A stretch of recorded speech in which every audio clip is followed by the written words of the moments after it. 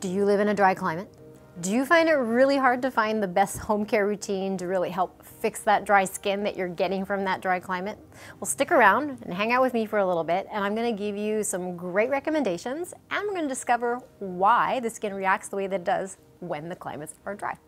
So let's begin with, what is a dry climate? Well, dry climate, really think about it, means that there's not a lot of water in the air. So there's not a lot of humidity, and that is missing, so our skin is always looking for it, and it's going to try to make it, and then it's not going to get it. So we have to find ways to incorporate products that are going to help replenish the skin and keep our skins feeling all happy and joyous with full of water, and help relieve some of that dry skin that some of you may be experiencing. So I think what's first is important is to recognize that there are different types of climates that you will experience more of a dry air. So one is looking at a dry climate that could be more so like a desert, okay? So we can think of that desert air, but we have to recognize that deserts are not only where the weather is super hot. You could actually have a high altitude desert mountain kind of weather. We can get more of a hot desert heat, which is we're also going to cover. But there's also something to consider, that we do also have dry air in the more polar climates. So if you live more in the northern hemisphere or deep in the southern hemisphere, which would probably just be Antarctica, but we know that that cooler air also generates a lot of dryness as well. So if we think about like three kind of buckets, we will also experience different types of, well, we have terrain too, right? So we know we have like a desert type of terrain. I mentioned like mountains, so high altitude, but what about those prairies as well, right? So we have more of that dryness, but we might incorporate more wind there as well. So all of these things combined are doing relatively the same thing to your skin. So as I mentioned, no water in the air, your skin is going to need to look for it. And there are different mechanisms that happen in our body to help produce water and hydrate ourselves, but really we only really experience that when it's really warm. So what do I mean there is that when it's warm out, your body will naturally want to cool itself down, and one of the ways we do this is to create sweat. And it's the sweat that's bringing the water to the surface, cools the skin down, and then thus would equal water on top of the skin.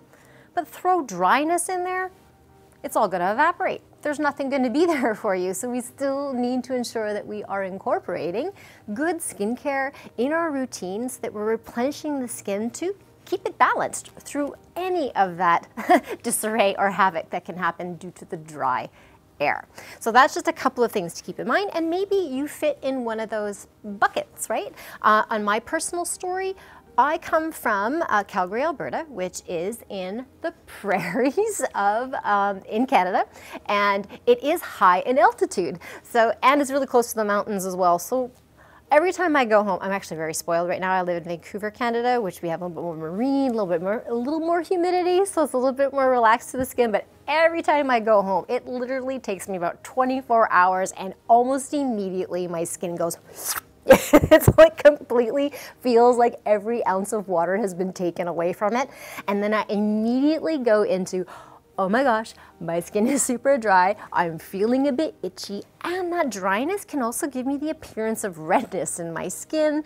So it's all over the place. So for those of you who've had this experience, I do understand, and I'm really excited to share my favorite recommendations for you, regardless in which of these levels of dry climate that you do live in, and hopefully you can add it to your routine to create some more relief and give your skin the best health you can give it. So first, using a good cleanser. Okay, so I think look at the very first step you do, grab a cleanser that is a little bit richer, so maybe more cream based. With Eminence, we have like our firm skin cleanser is really great. The coconut cream cleanser is like one of my top favorites I like to take with me when I travel over there, or a cleansing oil. Those are all really good choices, especially if you are living in that type of climate. Second, you can pick any toner you like, of course, pick the toner of your choice, but really what I'm gonna be speaking to is what's something you can add in weekly. Masking is always a great place to go. What are you going to do for that finishing product to really lock and load that hydration and moisture in your skin so it protects you all day long? And then what about the rest of your body? You probably saw me kind of grab my arms like this when I was talking about being in Calgary in the dry weather.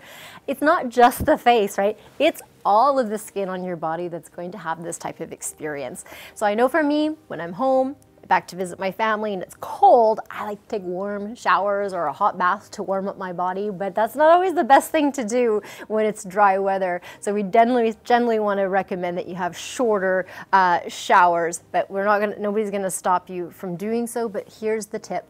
Just make sure that when you're finished that you are putting on a really good moisturizing body lotion, or I love to go with body oils, okay? So that's something that I would recommend if you do live in this type of climate.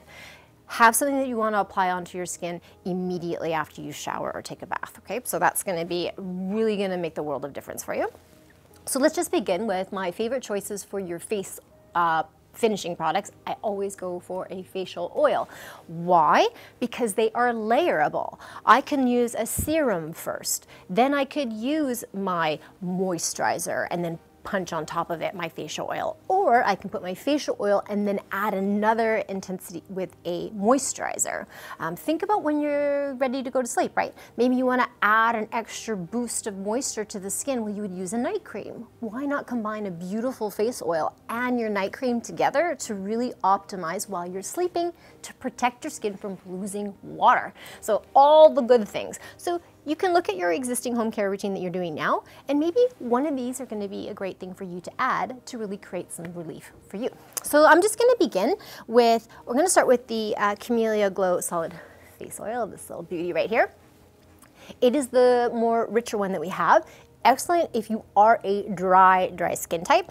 You'll love this. It's going to create beautiful comfort, and it's going to really bring that youthful glow to the skin as well. As with all oils, you do want to warm it to the same temperature as your skin, and then, especially in a dry climate, you want to avoid a lot of rubbing on the skin. So pressing your products into the skin is going to be a little more comfortable for you. So that would just be a little tip that you can do for your application. So Camellia, if you're really on that super dry side, but some of you may be a combination skin type, right? You may be combination, a little bit oily or more of a balanced skin. You like the idea of using a facial oil, but you want to maybe have something a little bit lighter. I would grab our, shocker here, our facial recovery oil. It is really balancing. It's going to really create the relief you're looking for. And personally, if you do tend to have a little bit more of a sensitized skin, this is from our Beyond Organic collection, so it has biodynamic involved here. So we have a really little more specialized treatment for you here. If you are even further into more of a compromised skin, so maybe that's your eczema or possibly a psoriasis as well. So this would be something I would recommend for you to add to your routine. Both of these facial oils can be used AM and PM, or anytime you feel like your skin needs that little extra dose of relief. So that's where I'd go there. For your weekly ad, I love masking, and I brought one out here today that's going to be very accommodating whether you live in the hot desert climate, if you're in that more mountain desert, the higher altitude, and then more, you could be in that prairie environment, more windy and dry, and then of course you have the overall just dry, anything dry. Actually, just think about your environment. You're going to be thinking now, even air conditioning, right? Think about all the air conditioning that is going on in the house. That's just sucking all the air out of your, out of the water out of your air. So you also may not have that dry climate, but what if you like air conditioning? So this is also something for you to think about. So I grabbed their Snow Mushroom and Reishi mask. Why? It's super hydrating. I think this is a great complement to all skin types in any climate, but in particular, if you're fit in any of these dry climates, this is something that is easily incorporated into your regular home care routine, once up to 3 times a week. No problem. I do like a little bit of water with this guy though too. Makes a bit ease for application, and just let it settle in there for about, I don't know, 10 minutes is perfectly fine. Remove, and then you can use your finishing facial oil that I've already recommended. Now last is for your body, okay? Obviously, reaching for a beautiful body lotion, maybe our coconut body lotion, it could be our stone crop body lotion, very, very hydrating. But why not go for a body oil? I know some of you might going, I don't know, oil, is it gonna be sticky and it's gonna move around? It's gonna absorb beautifully. I grabbed the apricot one for today because it's the richer of the ones that we have. It's really fast absorbing and it smells like candy. It's delicious. I love it. And a little goes a long way. So you're taking your shower, take your bath, get out, you wanna do a coating of this on the body, let it soak in, and you're ready to go to get dressed or go to sleep. Another great, amazing tip, if you are a bath person, you can take the cap off here and put a little bit of oil in there and just put it directly into your bath water to create more moisture and hydration in the bath all at once. So if you like to do things a little bit more conveniently and speedy, this is the way to do it. Whew. I know, dry skin, dry climate. Could you layer any more water loss to the skin? I really hope that the solutions I was able to share with you today are going to be something that you can incorporate into your routine and you create more of a relaxed skin, especially those who are on the drier side.